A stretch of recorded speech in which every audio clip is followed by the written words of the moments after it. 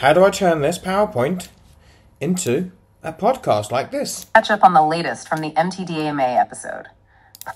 Let me show you how.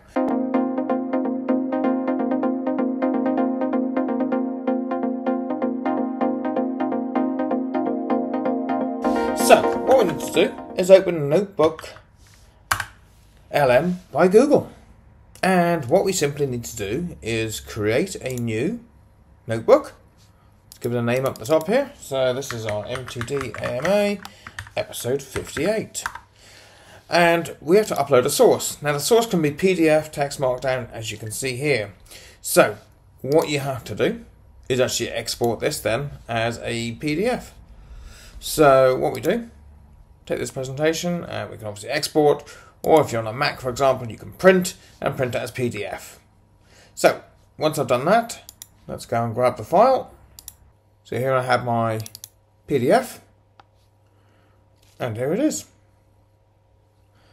And now what I need to do is come over here to Studio, and I can customize this. So I've got 2 hosts in English. I can put any other information I need to. I'm just going to leave it as default, and I can hit generate. And that's it. This is how I'm now creating this podcast with 2 people on there. So let's come back in a few minutes and we'll watch it live.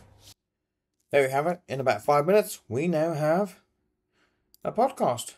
All right, let's dive into the world of Microsoft Teams rooms and devices.